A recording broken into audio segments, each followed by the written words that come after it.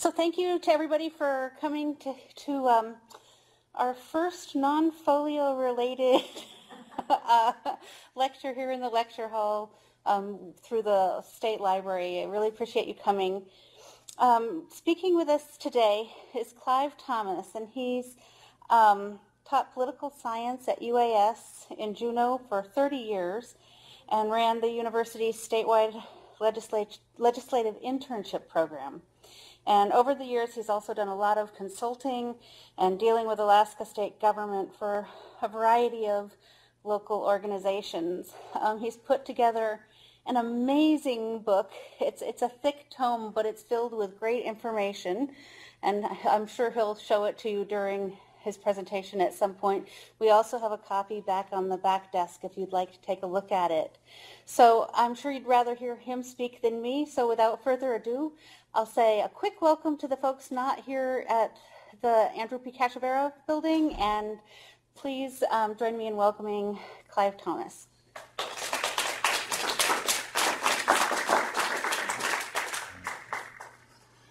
Well, thank you, Freya. I really appreciate the opportunity to be here today. Let me say a little bit about why I'm here, and then I will get to do my talk here. I don't like to call it a lecture. It sounds extremely boring, and I did that for 30 years at UAS.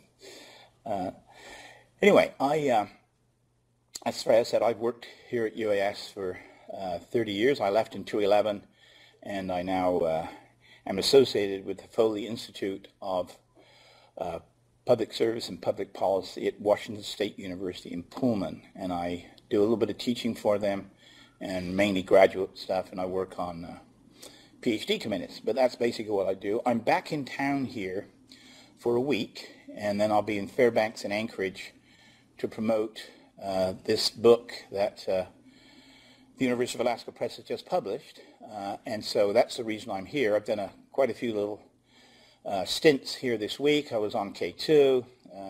I did a 360 North last night, which I think is going to be broadcast in about a week or so. I'm doing an evening at Egan tomorrow night at UAS from 7 until 8:30, and also I'm doing a book signing at the Nugget Mall Hearthside Books on Saturday between 3 and 5, and then at 5:10 on Sunday morning, I'm going to be leaving, I think. I'm not sure I can get up that early, but I'll try. Let me say a little bit about the book first, then I'll go into my talk, okay? I'll get it over here. If I could lift it up, it's kind of heavy. This is the book. It's took 6.5 years to do it. It's about Alaska politics and public policy. Its subtitle is The Dynamics of Beliefs, Institutions, Personalities, and Power. And it's 30 chapters, so it's very extensive, and it covers almost anything, almost everything you want to know about Alaska politics, and probably some things you prefer not to know. It's an edited book in the sense that there were 67 people contributed towards this book. 32 of them wrote chapters or co-authored chapters, and the rest did inserts. I don't want to go through all the names of the people involved, but many of them you'll know. 3 governors, Governor Knowles, Governor Hickel before he died, and Governor Sheffield, several legislators, Mike Dugan, of course, also a journalist, Harry Crawford, who may be coming back because he's running against Lance Pruitt, I guess, and Senator Green, who's also retired, journalists, Dave Donaldson, probably my best friend in the state, who used to be at APRN, and many other people like that.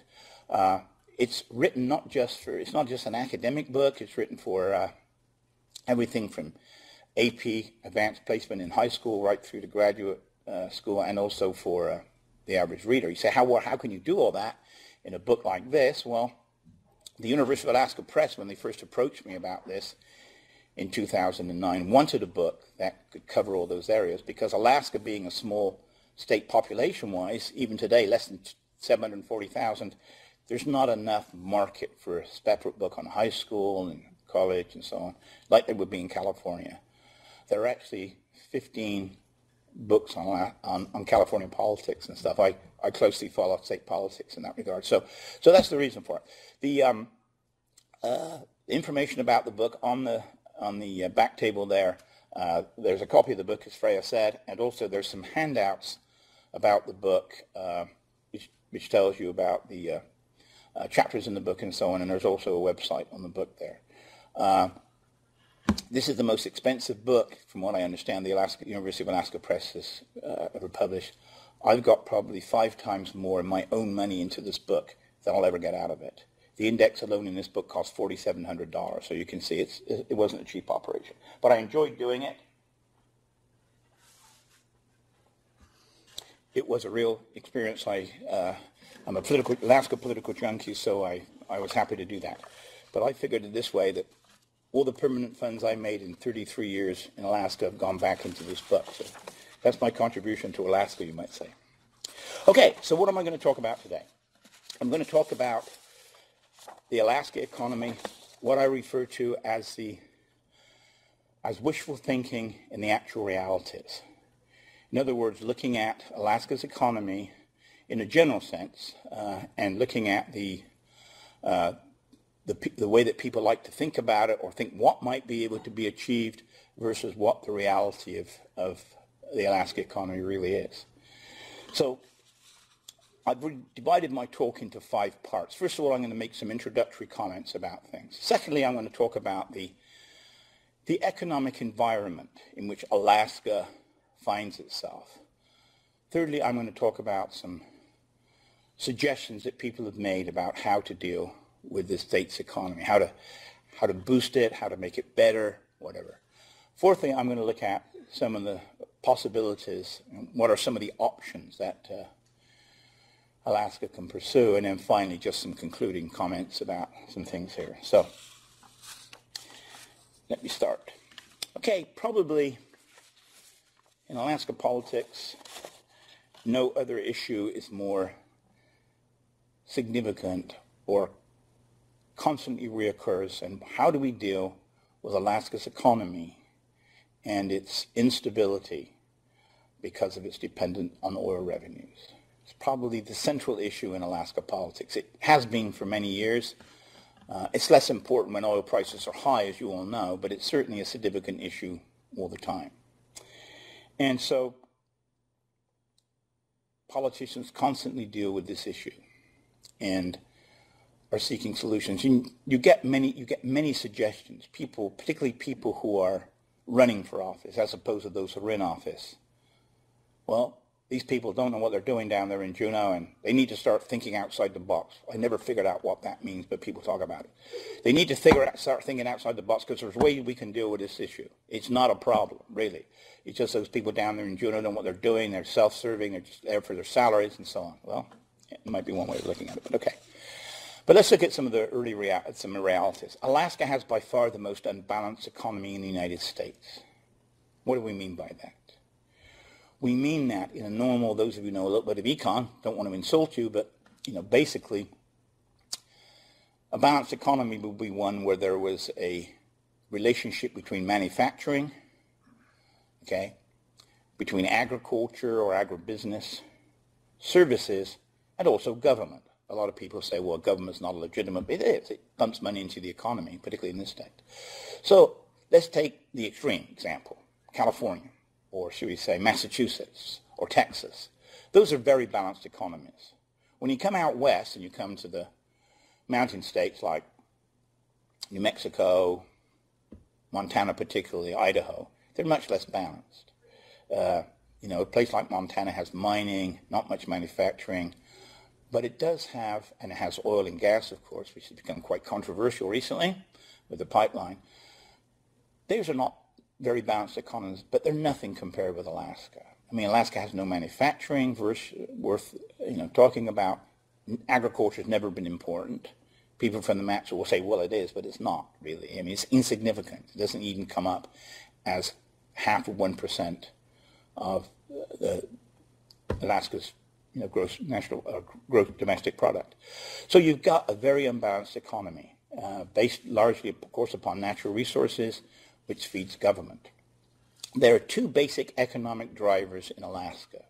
One of them is oil, And the second one is the federal government. Now, a lot of you will be surprised by that, but the federal government is a major source of income in Alaska for all sorts of ways. And I can talk about that more later if we get the chance. I just want to mention that because I'll show you some ways in which that works later on. So you got this now, of course, oil feeds state government. And state government obviously is a major employer in this state and also, of course, a major source of income. So those two things are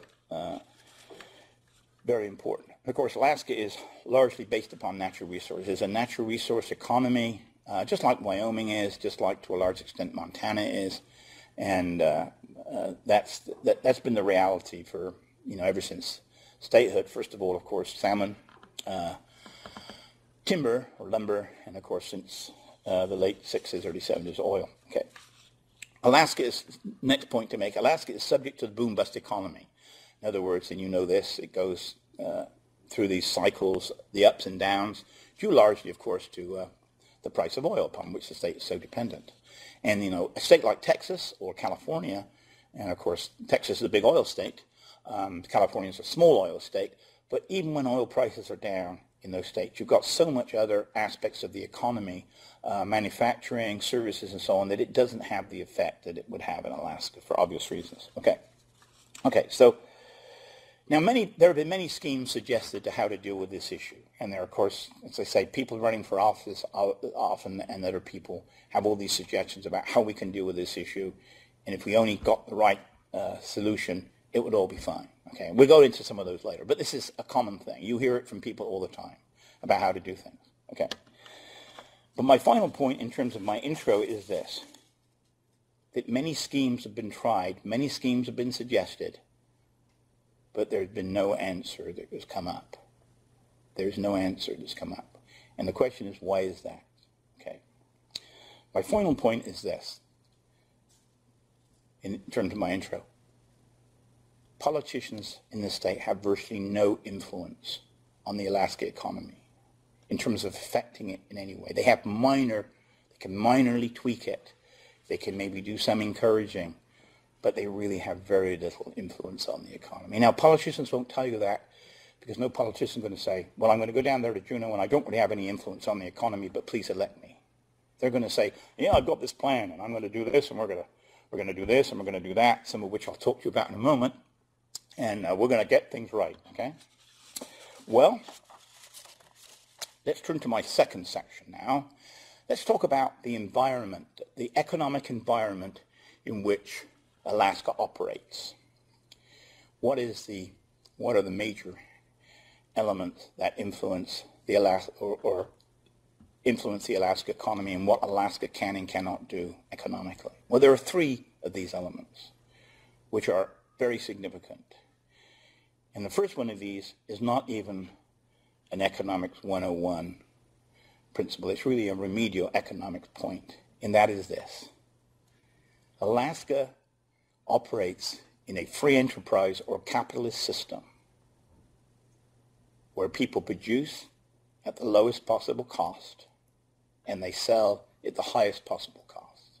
It's the basic principle of capitalism, the basic principle of whatever, you can call it the free enterprise system. It sounds very simple, but it's fundamental.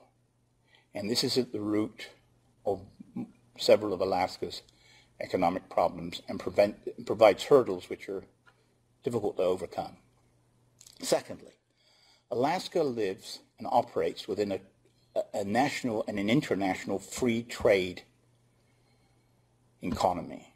There's always, of course, been free trade within the 50 states. It's part of the U.S. Constitution. No barriers can be put up between states. The Commerce Clause says that. So there's never been barriers between the states. There was, of course, in the old Articles of Confederation, and that's why one reason why the Founding Fathers met in Philadelphia was to change the Constitution. But also, internationally, the last 25 or 30 years particularly, there's been negotiations, particularly with major world economies, European Union, East Asia, and so on, so that there's virtually free trade between the countries of the world now, essentially. I mean, some Latin American countries like Brazil and so on still have barriers, but basically we're talking more or less free trade. So what this means, for those who know a little bit of economics, is that you get the principle of comparative advantage settling in. When you have free trade, certain places that produce certain things efficiently, which means at the lowest possible cost, those places will concentrate on those issues, like oranges in Florida, for example, high tech in Silicon Valley and in the in the Boston region of Massachusetts, and you'll get other places producing things. Obviously wheat in Kansas or in Iowa, and corn in Kansas, and not that sort of production in New England, which has not got the soil or the terrain. So you get comparative advantages set in. That's what happens, and you produce things at the lowest possible cost in those areas. Okay, the third point, fundamentally, is this. It is unlikely, extremely unlikely, that a government or a state government or people working in state government will be able to root out the best investments and to be able to provide the wherewithal to do this. The free enterprise system and people who pursue investments for a living, those are the people that but will determine where the best investments are to be made.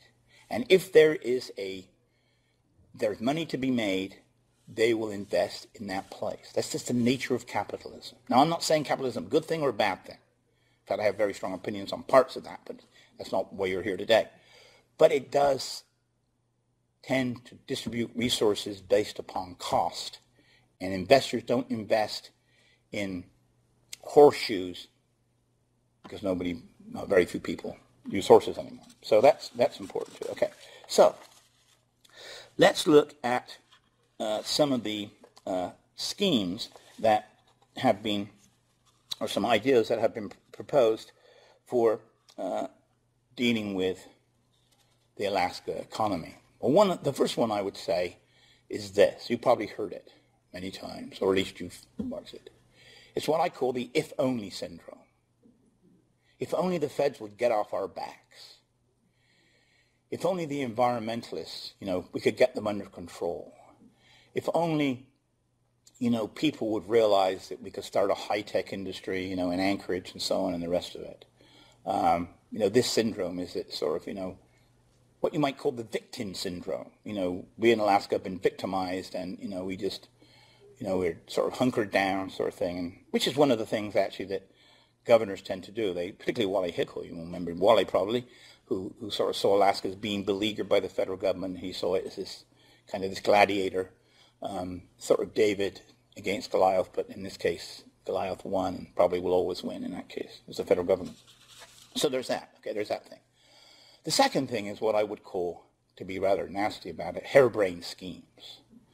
There are many harebrained schemes. Get people go down to Juneau, or they're thinking, they say, hey, I've got an idea, okay? The idea is, why don't we bring in old used cars from the bush, melt them down in Anchorage and start making steel, okay? Or, although he's dead now, but we can say this, Wally Hickel's plan, some of you may remember this, to have a giant hose pipe all the way from southeast Alaska down to southern California to take water down there, okay? There are other schemes. I won't go into any more, but there are other schemes, which obviously they are harebrained. They're ridiculous. It's somebody suggesting something, but it's not going to work. The third thing, we might say, are the state subsidizing certain types of things. And to a certain extent, this can work. For example, some of you probably most of you have heard of the Red Dog Mine up in northwest Alaska. The state helped develop that road to the Red Dog Mine. It helped that, and then Kamenko, who was the Canadian company that came in, it encouraged them to come in. It encouraged them to come in to a certain extent. Sean Parnell, before he got defeated here 2 years ago, he had this idea of roads to resource places and so on. Now, this sounds like a good idea, and to a certain extent it might work, but it's hard to know to what extent this actually encourages business. Another example is, the oil company credits, which was a big issue last session, in terms of the governor proposing reducing them considerably and the legislature not wanting to. But let me go back to one of my points about the fundamentals of the Alaska economy. If those places, those mines, those developments were viable economically, investors would be here and they would be developing those things, most likely. Now, we're not saying that a little bit of a helping hand doesn't help a certain amount. But generally speaking, if people see money in them, they would develop them. A good example is the Pebble mine in southwest Alaska. Now, Pebble will probably never open because of the environmental power of the environmental community. But basically, the investors in Pebble believed it would be viable. It doesn't have any state aid, but they believed it would be viable. And I guess without the environmentalists, it probably would be. It would be open now. The same with the Kensington mine here, and gold. It's true. So generally speaking, subsidies can work, but they're very limited in what they can do, and sometimes they're completely waste of money. I don't know how many of you were in the 80s. I got here in 1980. Alaska tried to subsidize agriculture. They built a grain elevator in Valdez. They opened a thing called the Matt-Made Dairy. And so these things went bankrupt because they just weren't viable economically. The Matt-Made Dairy was very nice and the milk was pretty good, but if you could get a gallon of milk for $5 less from shipped up from Seattle, people didn't buy Matt-Made milk. Because the competition, back to the competition thing, is that, Alaska couldn't produce it to that extent. Another element in trying to deal with the economy is trying to encourage, just by, not by subsidy, but just trying to encourage the development of certain industries or certain things. And I'm going to hit three things here. One of them is the Arctic. Second one is the whole Pacific Rim sort of syndrome that people talk about. And the other one I'll start with, is the idea of attracting industry to Alaska. I did a talk show in Anchorage about 3 weeks ago, call-in talk show. And a guy called in and he said, why don't we have, I don't think politicians really know what they're doing here. He said, we could have a high-tech industry in Anchorage. We could get, things going. We could really get that industry going. We could have people come up here and do all sorts of things, and we could really get the economy going. But there isn't a high-tech industry in Alaska, in Anchorage, and probably never will be. Simple.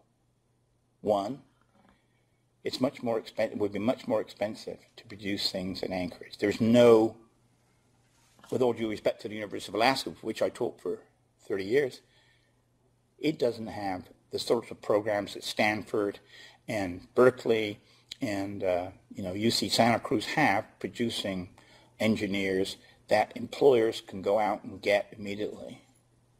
It doesn't have that. Secondly, it doesn't have the infrastructure necessary, and to ship things out of there, even if it's software stuff, it's going to be expensive. But most important of all, although you and I love Alaska, most people don't want to move to Alaska.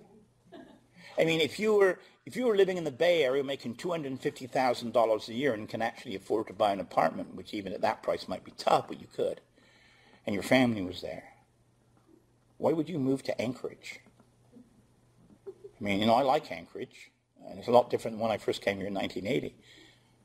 Most people, this, almost every American outside of the state wants to come to Alaska. Oh yeah, I want to go. They never say I want to go to Iowa one day, I want to go to Kansas. But they say, hey, I want to go to Alaska. But they only want to come for a visit and then go home. They don't want to stay. And most people who come to Alaska, of course, come for a job, but it's unlikely that you're going to get that industry here. Let's move quickly to the Arctic. How are we doing for time? Not too bad. The Arctic, this is seen to be the panacea for Alaska, the Arctic, okay? Well, what does that mean? Well, it meant drilling oil in the, in the Chukchi Sea and so on. And, of course, Shell spent $8 billion drilling in the Chukchi, and they couldn't come up with anything. Why? Because it wasn't economically viable. When they gave it a shot, it didn't work. So they pulled out. And so did Statoil, which was a Norwegian oil company that was doing similar work.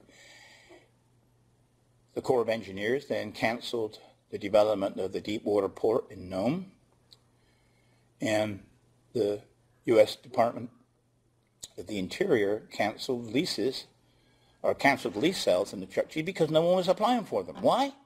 Because it wasn't economical.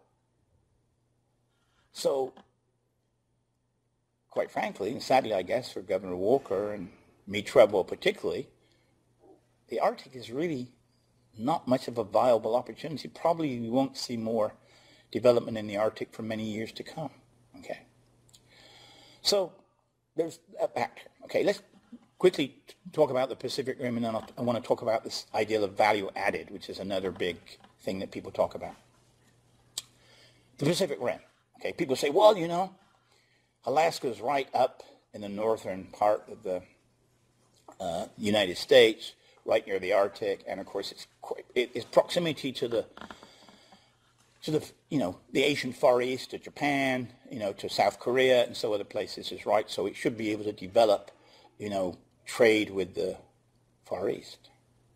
But once again, it doesn't have the infrastructure or the economic development entities that need it. As much as, if you go down to San Francisco, which is a major financial center in the West Coast, or we go down to Seattle, which has, all sorts of industry and services with the internet these days and other things, why would you set up something in Alaska just because it's geographically closer? It doesn't make sense. And in fact, many ventures that Alaska's had with the Far East have not worked out. Now, Governor Walker, of course, has a plan to build a pipeline from the North Slope down to the Kenai and send liquefied natural gas to the Far East. But that's at least 10 years away. If the pipeline started to be built tomorrow, it wouldn't come online until 2027, 2028. So really the Far East thing is not really very viable either, although it sounds good. I mean, they sound intuitively good, but when you get down to the actual fact of seeing them work. Just a final point here, and then I'll talk a bit about what we can do or what can be done. Value added. This is a thing people always talk about. We have a lot of fish in the state. We bring fish in. Why can't we make fish sticks? Why don't we have lots and lots of shellfish that are more, shrimp that are more. Why can't we package those up and ship those out? So we have a sort of a manufacturing business. Well, once again, let's come back to the basics that we talked about in the beginning. One, competition. Secondly, the free trade idea. If it were a good idea and economically feasible to produce fish sticks, should we say down in Alaska or somewhere like that, investors would have jumped at it and it would be done. Why isn't it being done? Because it's not economically viable. It's much cheaper to ship the fish someplace in Seattle or maybe down to one of the fish processing plants on the Oregon coast and produce it there and ship it back as fish sticks. And this is one of the things that people don't seem to understand. It's like, why do we ship our oil all the way down to, down to Southern California? They turn it into gas, and we buy the gas back here. Why don't we do it in Alaska? Well, we have had a couple of process plants, but they're just not viable economically. And once again, we have to go back to the basics of our, the things we talked about, the environment in which Alaska lives. So, let me just say a few things about, I've got about another 10 minutes. What actually can be done? Well, let me preface this by saying this. Human beings are extremely resourceful animals, and they figure out things best they can, and they do amazing things. Put a man on the moon, develop the internet. So if there were a solution to this problem of Alaska's economy, someone would have figured it out a long time ago. It will be figured out, and we'd be pursuing that today. But there isn't a solution to it.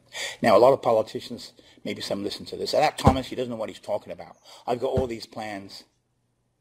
Tell me what they are. Show us how it's going to be viable economically given the Alaska environment we talked about. Show me. I'd be very happy to see them. In fact, if you told me, I'd make some money out of them. I'd invest. Even though I lost my permanent fund writing this book, I can probably find some other money. Okay, so what are the possibilities? Well, the first thing that Alaska's ought to do, and I don't want to sound like Bill Walker here. Okay, I'm not necessarily a Bill Walker fan. I wasn't in the state to vote for Bill Walker. I don't know whether Bill Walker's doing a good. I have my opinion, doing a good or bad job. I'm not here to represent Governor Walker, but I am saying some things that he's come up with. Okay, because I happen to think that he started a conversation that should have been started 30 years ago in the state. Really should have been. The first thing we got to do is separate the Alaska economy and its future from oil revenues, because that connection, that apparently inseparable connection, is behind the boom-bust cycle in Alaska and the economy, and its effects can be devastating. Once you lose, you fire people from the state, or people who are working in a business in Anchorage lose their jobs because the place closes.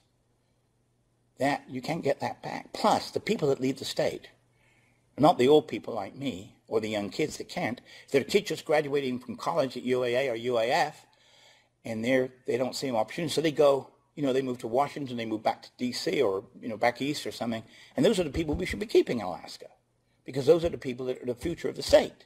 Not the old guys like me, and the people about to take their retirement from the state. So we got to do that. That's the first thing we got to do, okay?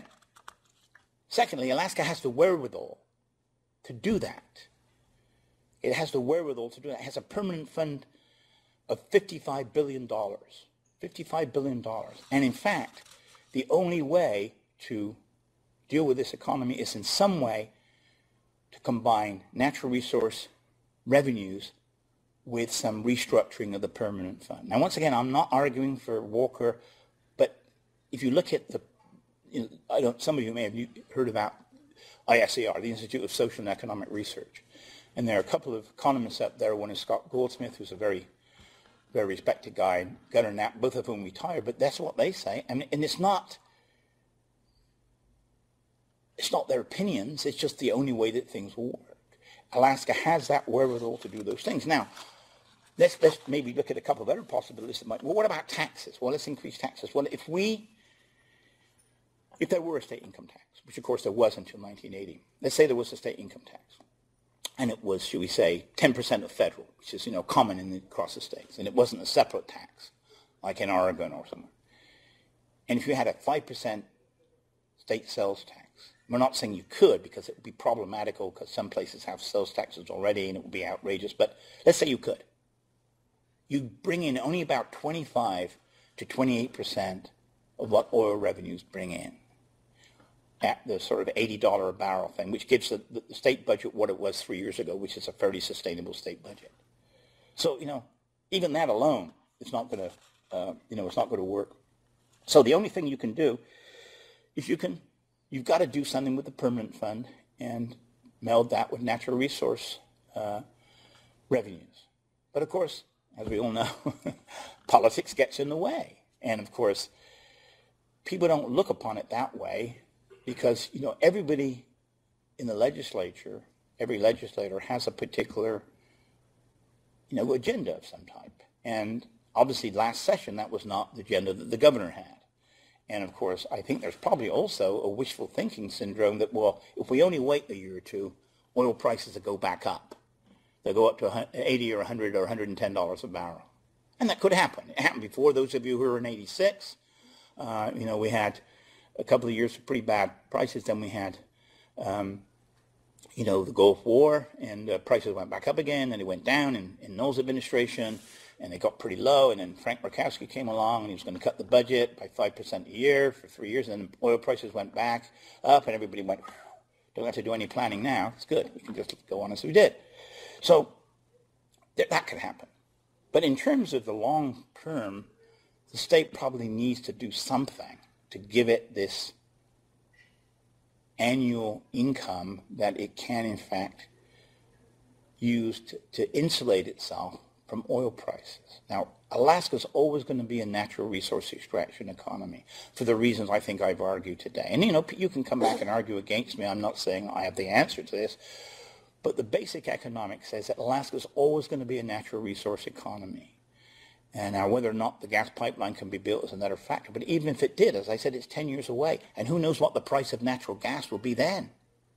And why do you think that the three major producers on the North Slope are very happily backing off being partners in this pipeline? If there were a lot of money to be made, or thought they could, they'd be doing it. But of course, 10 years' time, they don't know what the price of natural gas is. More important to them, they don't know what the tax is going to be, which is why they wanted a constitutional amendment to give them a predictable tax level, which, of course, probably most Alaskans would never agree. I don't know. I'm just guessing what happened. So I think that, you've got to consider that. And as I said, if there was a solution to it, someone would have figured it out. So anyway, I'm just going to conclude here. So back to what I said at the beginning. Most politicians, all politicians, really have very little influence on the Alaska economy because it's subject to these world forces because of competition, because of free trade, and of course, as we said, if there were opportunities to invest here, investors would be here right away. They would actually be here, but there's not. So that's not possible. Okay, so what is Alaska going to do? It could lurch from crisis to crisis. That's what's happened in the last 35 or 40 years. You sort of try to, bear out the bad times, hoping that things will change. And they have changed. That's the unfortunate thing in many ways, that the prices do go back up. And so people say, well, and I don't know for certain, but I've talked to several former students of mine who work in the legislature and a couple of legislators who are friends of mine, and they sort of hint, well, maybe prices will go back up and we won't have to do anything. Because it's very difficult politically to deal with things. Obviously they couldn't deal with the permanent fund dividend this year as a group. The governor had to deal with it, with reducing it to $1,000. So that's the hard thing. How do you get consensus there? So you're going to lurch from crisis to crisis, basically. So there's that. But my final point is this, the Alaska economy is not going to change. And so what you've got to do, I'm going to use this terrible phrase that I hate, you've got to think outside the box, okay? So you can't look at traditional ways of dealing with the Alaska economy. The only way to deal with it is, in fact, setting outside the box for most states, and that is this permanent fund, this $55 billion that you have in the bank that you can use in some way or another to deal with this constant economic cycle of boom-bust, to be able to insulate it against that. So anyway, that's my sort of spiel today about those things. It's not exactly the most complicated or advanced presentation, but I think, or I hope that I've raised your awareness about some things that maybe dispelled some of the wishful thinking, which is, we all should be positive about things, but this is not a situation where you can put things off. It's a reality, and I think that the state should face up to this. But, politically, it's another matter. So anyway, anybody have any questions? I'd be happy to answer questions if you have any. If you don't, that's fine too. Yes? I have a question about your discussion on the Arctic. Yeah.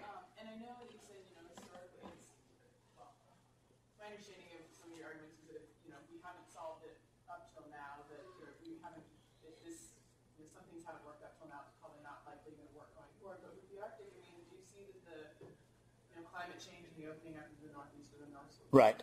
passage indicates some sort of shift or new conditions that are going to maybe have an impact on, whether or not we should be building infrastructure that positions Alaska as as an Arctic player in the Arctic? It might be. I think that the climate change, and you've probably heard about this boat that went through that way and went to New York for only $55,000 a person, which is, I think, a pretty good deal, don't you? It's like Hillary Clinton making $210,000 for a dinner speech. It's kind of expensive. But anyway, so yeah, I don't know. I really can't answer your question. I think it may, in terms of shipping, it may improve some shipping, But I don't know, what are you talking about in terms of infrastructure? I mean, obviously, you know, the deep water port that the Corps of Engineers were going to build in Nome, you know, they obviously don't think that's viable. It would have been if Shell had struck oil and was going to continue that, and other companies do that. But the other thing about it is, too, you know, it costs about 6 times as much to produce a barrel of oil out of the Arctic than it does in Saudi Arabia.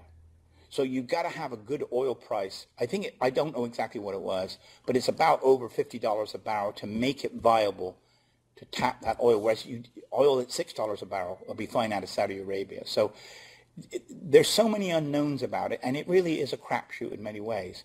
So I can't really answer your question, but I think the Arctic is one of these, you know, sort of hopeful things out there. We should deal with this thing, and I'm not sure how viable it is. Our best bet, quite frankly, is if we can do it, although it takes some years, is to build the gas pipeline, but to do the things we've talked about here, and Governor Walker's talking about somehow using the perm fund. It's the only answer to this question, this problem. There really isn't any, there's nothing else out there. Look, the Constitutional Budget Reserve is being sort of gradually drained as you don't make decisions about, you know, restructuring the permanent fund. So I don't know. I mean, it sounds depressing, right? You know, and it is. But in times of high oil prices, people don't think about it. It's like everything else. Human beings don't tend to do things in advance unless they're compulsive planners. They wait till something needs to be done, and then they do it. It's just a human thing, and I think it's true in politics. So, yes. Yeah. Sorry. Yeah. You talked about fish sticks. Yeah. We talked about fish sticks and the idea that we would be making the fish sticks here if we could make them here, if it made sense. They would already be happening. If it made economic sense. Yeah, it made economic sense. Yeah. But I look at things like fracking in North Dakota, where technology changes what makes sense. What do you think about like forward-looking technologies that might impact Alaska? Oh, I think it probably could. I mean, I don't know what they would be, but I mean, what you've got to do 2 things. You've got to, if you're shipping something physical, you've got to be able to compete with shipping costs of those goods in other places. In other words, if you're going to ship something from even out of Ketchikan, say, for example, let alone out of Anchorage, if you're going to ship something to the lower 40, whether it be Seattle or whether it be Long Beach, California or whatever, it's got to be cheaper than shipping it, you know, from another place, because otherwise it won't happen. Now, there are some things in Alaska, obviously, that people are unique, you know, the scenery, you know, salmon and so on, and all sorts of other things. But there's only up to a point that people will pay for those, because they can get similar experiences in the Alps.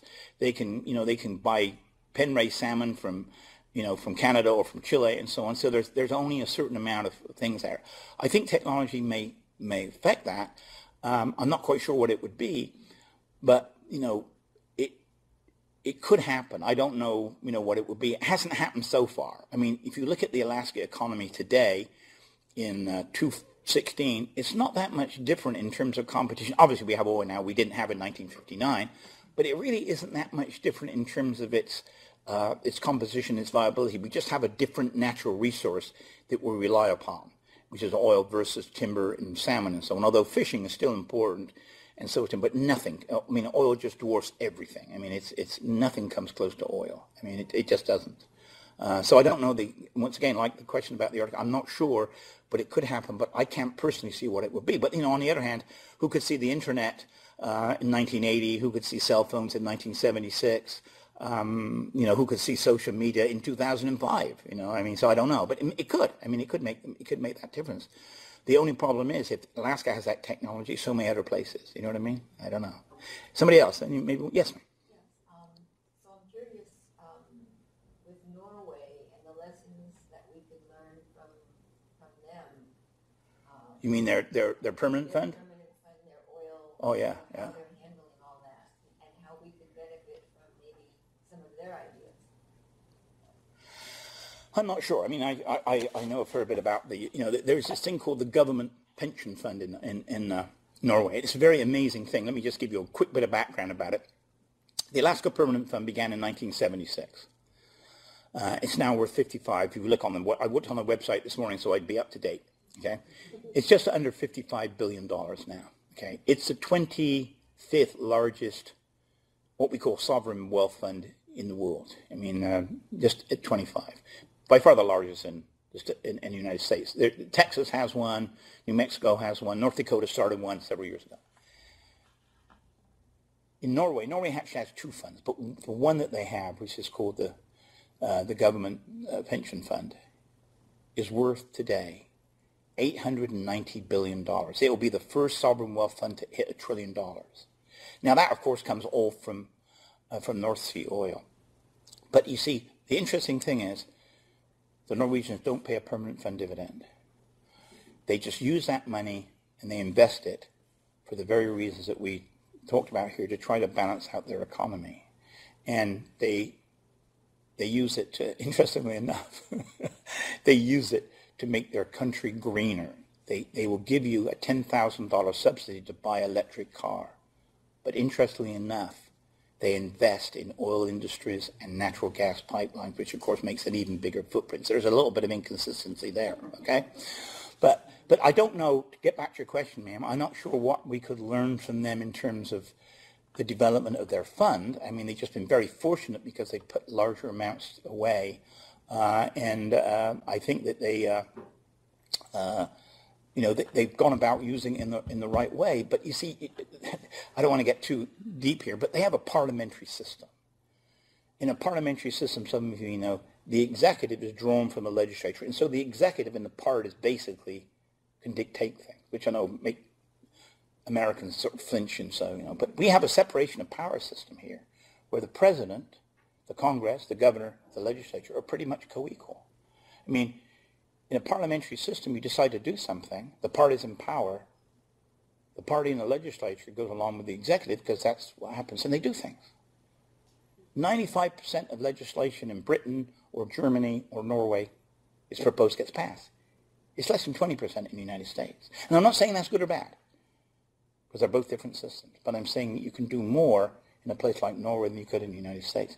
I mean, if this were England, or if this were Norway, or if this were Australia, we wouldn't have this problem in Alaska, because somebody would figure it out and say, hey, we've got to do something about this, and you'd have a party come in and do this. And I'm not saying, that's good or bad. I'm just saying it's just different, you see, I think, in that regard. So anyway, what about one more question, because I think we're probably out of time.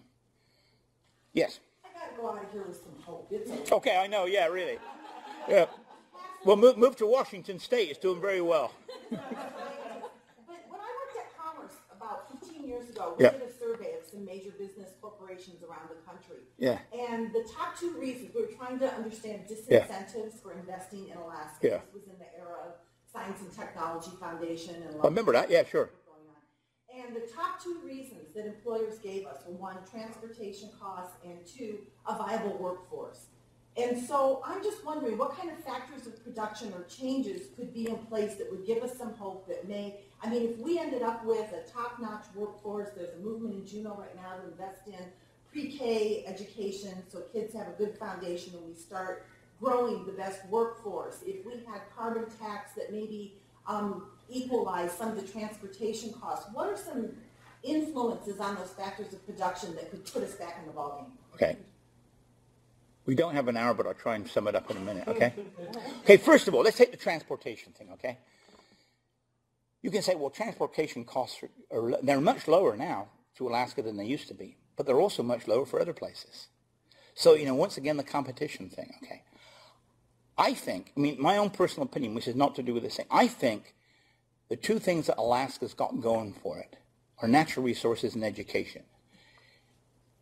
Exactly what you're saying. You've got to produce a workforce that people want to employ. The problem is, with all due respect to the University of Alaska and to the new president, Jim Johnson, who was one of my students in the past here, or one of my colleagues when he first came to Alaska, the university is cutting itself back.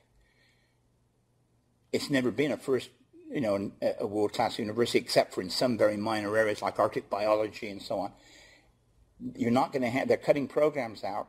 You're not going to have the people coming out of there that employers would want to, they might want to hire some, but you're not going to get a very first class for what you do in the Bay Area, for example, or you do in, in the Boston area, or you do in, say, Dallas-Fort Worth, or you do in, in the Chicago area. Your meeting